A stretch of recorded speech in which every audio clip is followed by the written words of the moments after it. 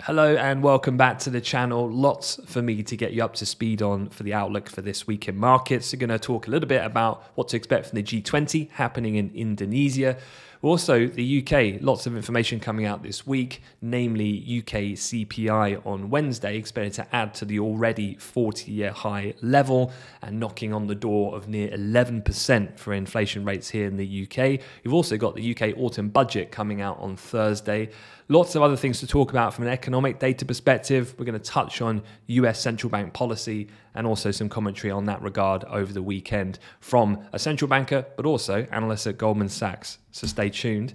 And if you don't already subscribe to the channel, please do so. I know a number of people who watch this aren't subscribed, so lots more videos coming throughout the week. But look, let's jump straight in and talk about the G20. As you can see here, President Biden arriving in Bali, Indonesia, and it's going to be dominated by two things here in the discussions for the G20 summit, and that's going to be Russia, Ukraine, and also the tensions between US and China. And on the latter, there is actually going to be the first face-to-face conversation between US President Joe Biden and China's Xi Jinping since the onset of the pandemic. Now, they have spoken before, but never in person, face-to-face. This is quite a big step in a positive direction, some might say, and it does come in the context of China cutting off working relationships in very key strategic areas of their relationship in the likes of military relations, climate change. And this all happened earlier this year, of course, because the US House Speaker Nancy Pelosi went to Taiwan for the first time in 25 years, which flared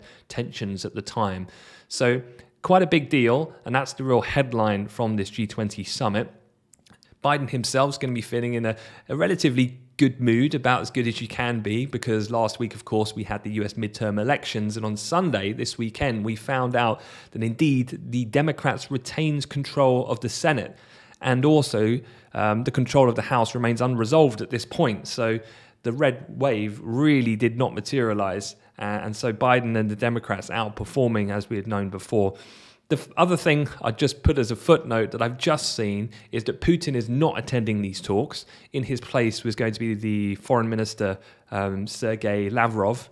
However, I've just seen on the ticker tape a piece of information hit the wires that the foreign minister Lavrov had been taken to hospital upon landing at the airport in Indonesia. However, it's now been reported that he's left hospital. So I'm definitely just keeping an eye on this as it develops.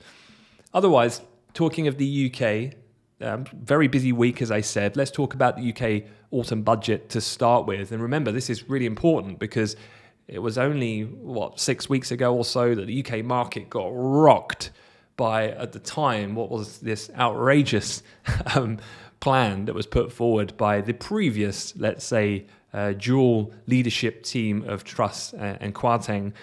But now they've been replaced. We've got a much more kind of fiscally prudent approach by Chancellor Hunt and obviously PM Rishi Sunak. And Hunt will unveil measures to bring down national debt under control in the delayed, what is now a more fuller autumn budget statement we're going to get on Thursday. Around 40% of the savings coming from tax rises, the remaining 60% then from spending cuts. Couple of things then to be aware of here. The bulk will be delivered in the final years of the 5-year forecast to protect growth now, according to two people familiar with the plans. Remember, at the end of last week, we saw the UK economy dip into contraction, pretty much then the commencement of what's set to be a very long, protracted UK recession for the next 2 years or so.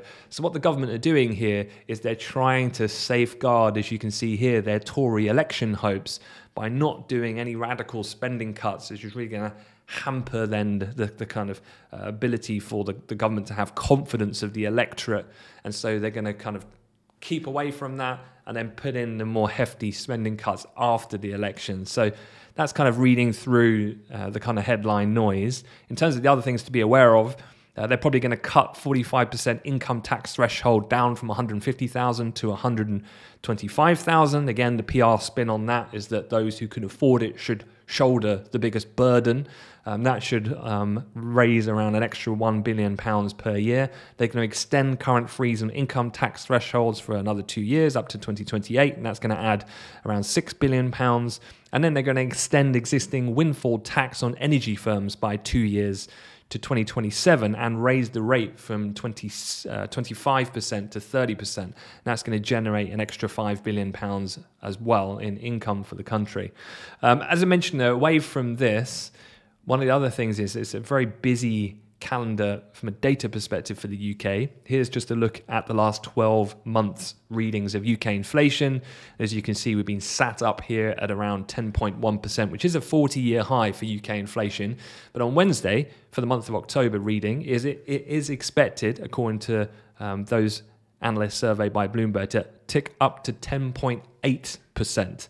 But again, this is largely in reflection of the rising energy bills that consumers have faced. Energy bills went up actually 27% over the course of that single month, contributing into that sharp uptick that we're expecting. So it shouldn't come as a great deal of surprise. And actually, when you look at these numbers clean of more volatile components like food and energy, so effectively the core number, that is actually expected to slow to 6.2% from 6.5% the previous month, as businesses sought to reduce costs that they're passing on to customers against the weaker consumer spending backdrop we're seeing at the moment.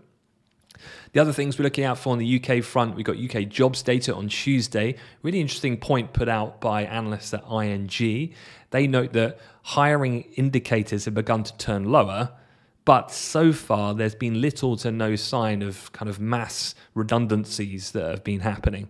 And firms continue to face material staff shortages, driven in part by rising rates of long-term sickness in older workers. So kind of offsetting things, meaning that we are going to be expecting unemployment to tick up over this long-term recession that we're heading into in the UK, but just perhaps not right now in terms of the numbers we'll see this week. And then for UK retail sales, we'll get that on Friday, expected to see a third consecutive month-on-month fall in sales as the cost of living continues to squeeze consumers. And again, that really shouldn't come as too much of a surprise either. So the data perspective, I don't think it's going to really carry too many things that are really going to rock the boat. The autumn budget, I think, I wouldn't get too caught up thinking we're going to get a repeat of what we had before. As per usual with UK politics, a lot of the information has been drip-fed into the market, as I've just outlined, and all of it seems, I quote, relatively sensible in this respect. So I wouldn't be expecting any type of massive surge in yields like we saw last time. All right. Sticking with the inflation theme, one thing I wanted to mention was this. I did tweet earlier, my Twitter handle's here actually, if you want to check it out, the outlook for inflation in the US by analysts at Goldman Sachs. Their chief economist, Jan Hassias, put out a piece at the weekend and was basically talking about US inflation. Their team say is likely to see a significant decline in 2023. And they say they expect core PCE measured to decline to 2.9% by the end of 2023 from 5.1% of what it is at the moment. And they put that down to 5 key elements. 1, softening of supply chain problems. 2, a peak in shelter inflation. Piers and I talked about that on the podcast on Friday, if you want to check that out. 3, slower wage growth. 4, weaker commodity prices. And 5, a stronger US dollar. And on that tweet, as you can see here, I actually took a snippet, a bit more context around those points as well from the GS note if you want to check them out.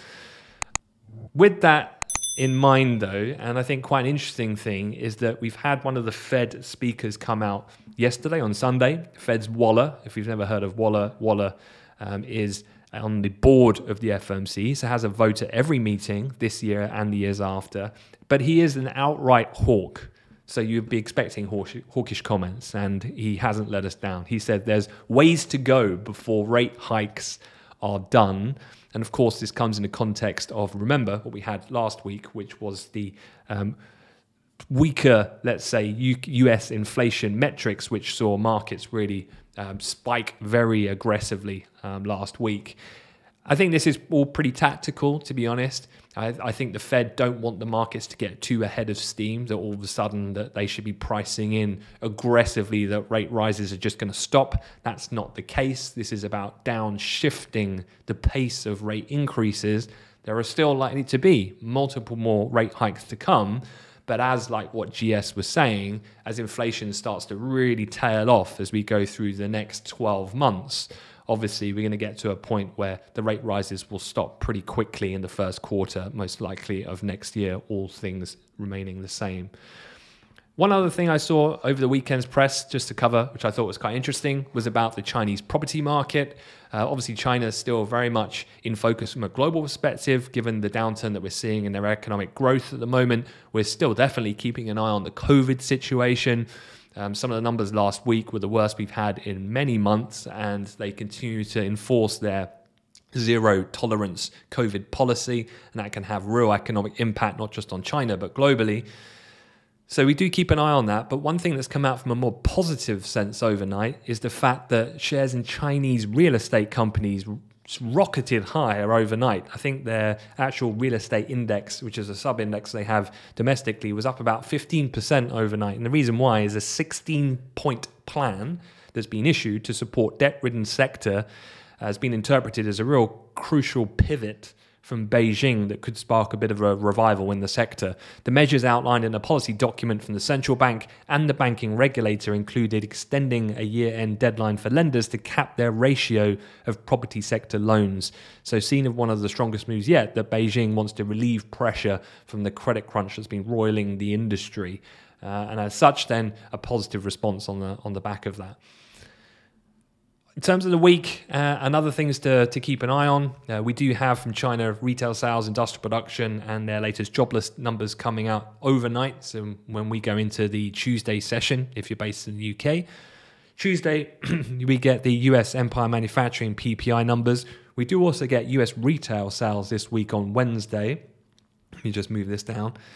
And that's expected to be driven by an increase in petrol prices, which have come down from the peak seen this summer, but remain pretty variable at this point in time. Big retailers as well, talking about retail sales, are reporting this week. Just flipping over here, you've got Walmart on Tuesday with Home Depot. Then on Wednesday, you've got the likes of Target, Lowe's, TJX.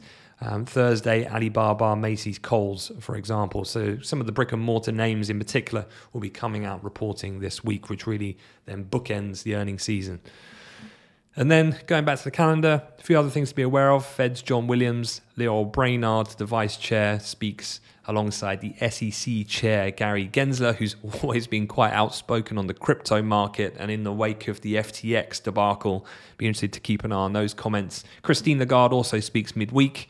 And then you've got Eurozone CPI data as well coming out later on the week on Thursday, with existing home sales on Friday from the US with that UK growth data, as I mentioned. All right, that is it. So thank you very much for watching. Again, please do like and subscribe to the channel, and I'll catch you for the next episode. Take care.